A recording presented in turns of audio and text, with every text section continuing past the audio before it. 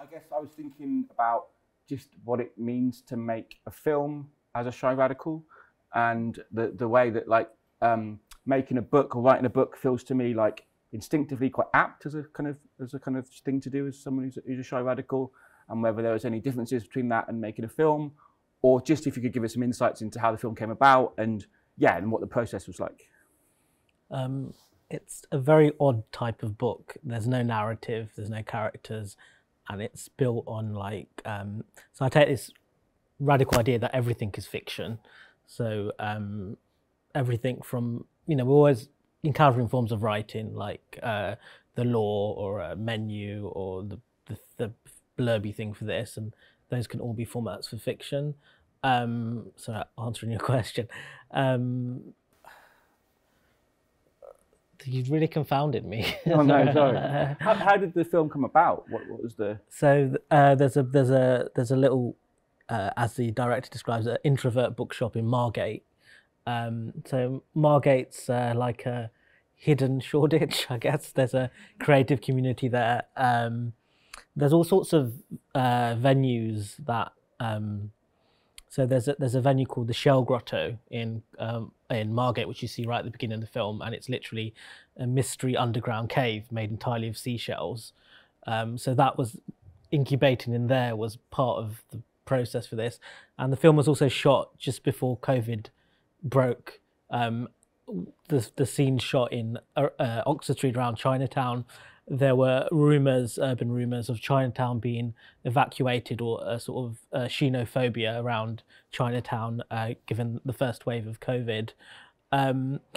My relationship to the camera is also very much related to my brother's incarceration. So my brother, I've been very actively involved in a lot of the war and terror campaigns.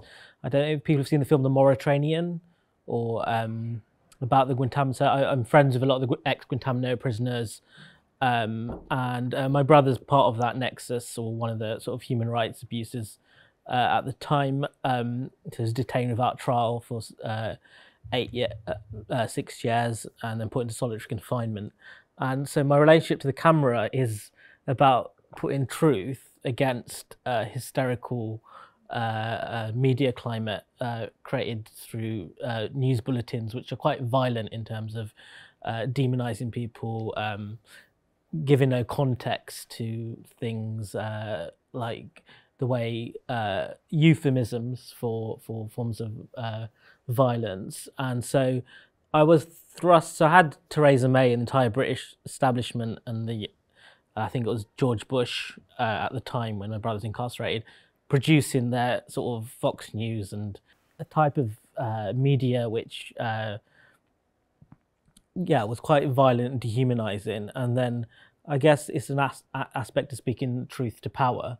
And people say, how can you speak publicly even whilst aligning with this introvert thing? So, I mean, I have two conditions to speak in public. One, I have to have read lots of books about the topic, and two, I have to have cried about it in my bedroom. And they're the only two conditions for, and it's the same for the film as well. A lot of the scenes were devised. It was a very highly collaborative film. I mean, there's bits I put in the film. So there's a close-up of the court transcripts, for example. I mean, who puts court transcripts in a film? Tom comes from a background of directing music videos. Black Dog Films, who are the production company behind it, as part of Ridley Scott's branch of production companies. They mainly direct music videos, and I think the most famous music video is Bjork's All Is Full of Love. And so Tom and I developed this relationship through, we're about the same age, so sort of the 1990s is this golden age of reality, before social media creates a hyper reality, and sort of bonding over that period of music when people actually bought physical things, and that was my relationship to the camera. And I even suggested a lot of angles in the film too, and there's also a lot of the film which is not actually, so we shot about probably 7 films, and then we condensed it for like short film entry film, which is so it's a very dense every aspect of the film can be unpacked a lot. So there's a location I shot which is in the Central Library in Ljubljana in Slovenia. And so for those who don't know, so I have the book, and then I develop art projects out of the book. So one of the biggest art projects I did was a referendum, so people could vote to be part of the state of Aspergerstan in an exhibition in Slovenia, which we actually won the referendum. So I do have a democratic mandate as the commander-in-chief of the global movement to destroy extrovert-supremacy, and it also won the election in Poland, which is great in terms of how things are. So I think it sets itself, it's a very unconventional form of film, and it does set itself against, like, you know, you have the standard 25-minute, like, I don't know, CNN type documentary, you have news bulletins, and it's sort of ripping all those things apart. So I mean, actually the one of the biggest expenses was that BBC archive. You see, they actually charge thousands of pounds for the archive material, but we took that and stretched it into entire more humanizing. I mean, they're not going to show, you know, a lot of the films in, I think it's 60mm or 8mm, and you know, you're not going to show 8mm footage of my parents in the house and in a sort of news bulletin, but then that gives a dimension you need, and that gives things. So I think it's also a radical form of filmmaking which actually breaks those conventions. But also a lot of the filmmaking is actually quite banal in terms of you do walk up the same set of stairs about 8 times. I can understand why film stars become like junkies and ruin their lives. That's great. So yeah, you're very funny, and I wondered, like, yeah, and that gets mentioned in the film as well, that as we just saw there. What for you is the importance of humor in there, because it's so weighty and it's so serious and it's so urgent, but then it's also you dealing with it in a way that doesn't in any way shy away from humor. Yeah, I think one of the earliest films that really inspired me was Roberto Benigni's Life is Beautiful, which is a comedy set in the Holocaust during a concentration camp. And I also think Four Lions, Chris Morris, and British comedy is of interest to me. I know, I think I just need validation. So, like, if you laugh, I know you've connected it in some way too. And there's an element of sort of knowing. It's actually not as funny as I'd like it to be. I'd actually like John Waters to be the director of a future show, Radicals. I love Jack Hill, these films like, I know, Switchblade Sisters and Coffee Brown, and these camp. I think there's something in camp and irony that, like, you know, when you're a so-called disabled person, and I've been classified disabled until the Conservative government came and reclassified what disabled means, you're subject to all these forms of administration and bureaucracy, and taking a more sort of, you don't totally take your diagnosis seriously. You don't totally take the administration seriously. They're all approximations, and when you meet an audience member who gets your sense of humour, there's another form of knowledge and knowing and recognition. And yeah, also in that film, there's a lot to unpack. So in the Introvert Emergency Rescue Hotline, we really, in directing this film, we actually made a real introvert rescue emergency hotline, which people could actually dial in, and we put the adverts all over social media, so people actually dialed in and gave their real life testimonies. One of the voices you hear is one of my dearest friends, Don Biswas, who's one of the fellow gang members I met at. I recommend anyone Google Don Biswas. He's a dyspraxic, autistic, depressive comedian, and somehow very funny, and integrates that into his actual performance. Also, like, if I fell, like if I was awkward or like, you know, flip up, you know, I've always got a backing, you know, because I'm awkward, right? Yeah.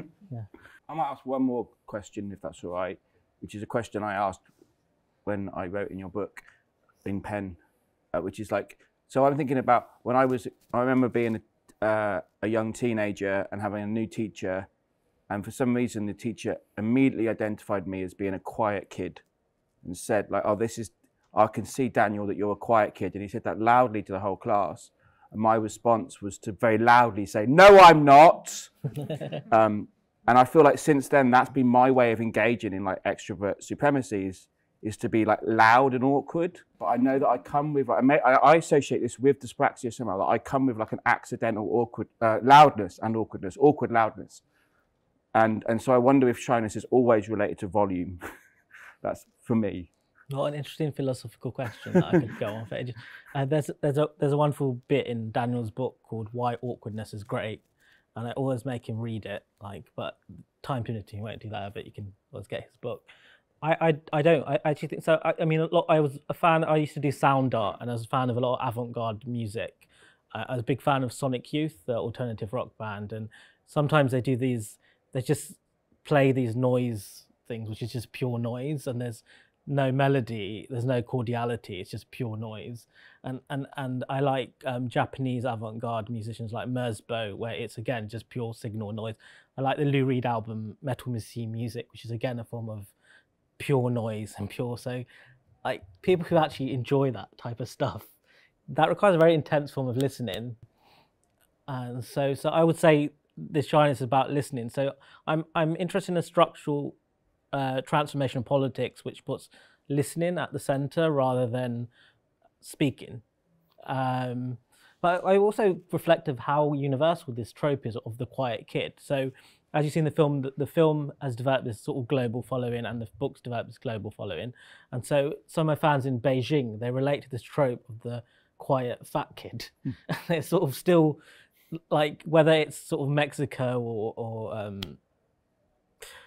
Brazil or wherever in the world, it's this trope of the quiet kid seems to resonate so universally and so broadly across classes, races, geographies, and one day we're all going to unify and overthrow the world order.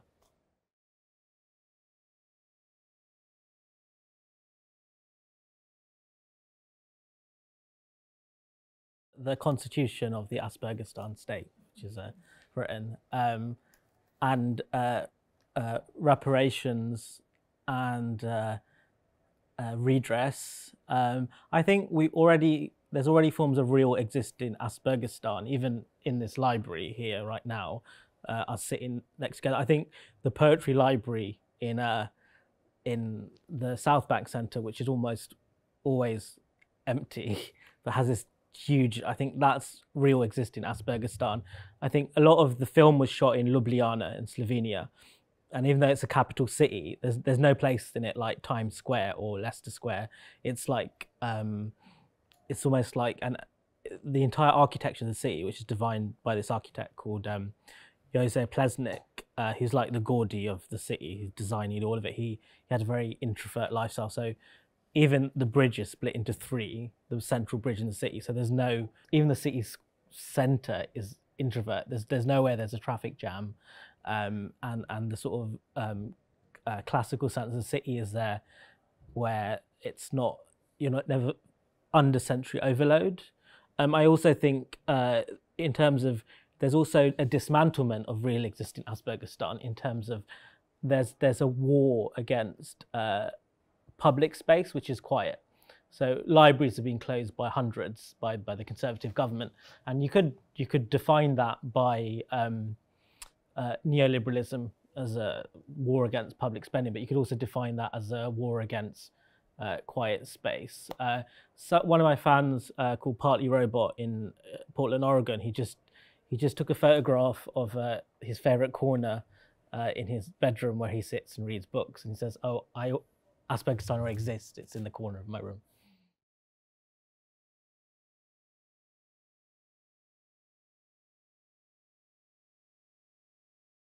I still think we need to reinvent what socializing is.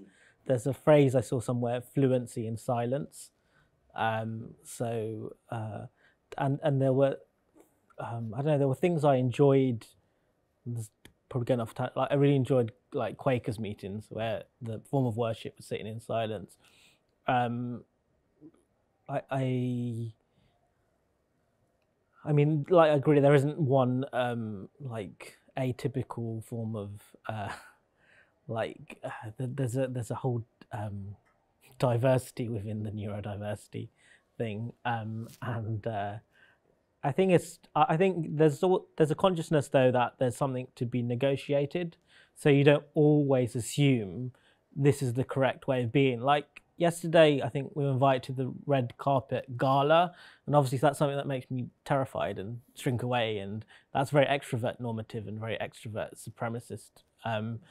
And there's like an awareness there's something to be negotiated, or the validity of the person who wants to withdraw. Really oddly though, so there is actually an extrovert fan base of show radicals too. And they said, well, there's some people who said they converted to introversion from there, but there's also the extrovert fan base who said it made them more a sensitive and aware person too. So I don't. So I think. I mean, even as you speak, you're not speaking as like an opponent. But I think the way a lot of us experience the world is like a boot on our head, and we have to live with it whether we like it or not. And that's just the way the world is.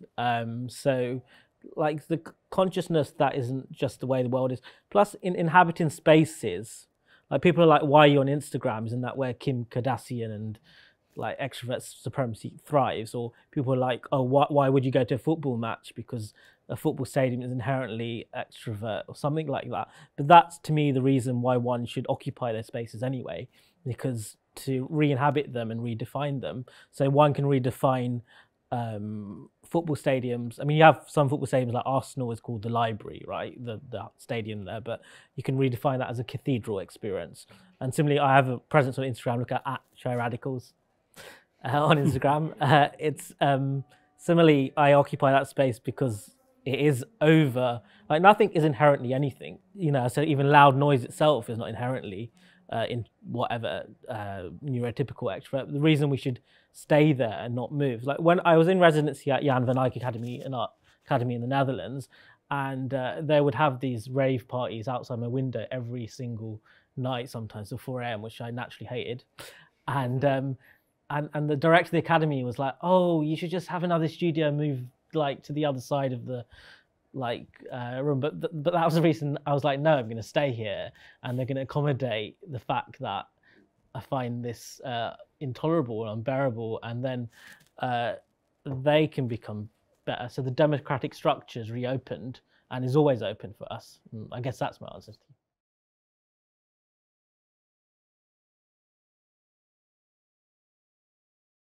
I actually brought in neurodiversity to, so a lot of Show Radicals, it's not just a book, it's this discourse that lives on and on and on through all the tours and stuff. So I did an event for the Open Studio called Radical Roundtable around neurodiversity. There's a very uneven, I'm not sure everyone in the room knows what neurodiversity is, but it's part of a new wave of progressive movements, which is inspired in some ways by LGBTQI movements, in terms of these things were once seen as simply a pathology or something to be corrected, but instead look at that as a sort of another sensibility, another language. So I did this radical roundtable around neurodiversity in the Netherlands. I think Britain is actually one of the best places in the world. Sorry, I don't want to lose my decolonial cred there. Yeah, for actually recognition of neurodiversity. So I actually, you know, like Tate Modern has quiet room. Its neurodiversity is built into its inclusion structure. I think also in the BFI, like that's not uniform in other places like Germany or Netherlands or other places in Europe I've been. Netherlands didn't have that institutional recognition within that academy until I put it on the table, and a number of participants actually left who also neuroatypical. So actually neurodiversity gave me a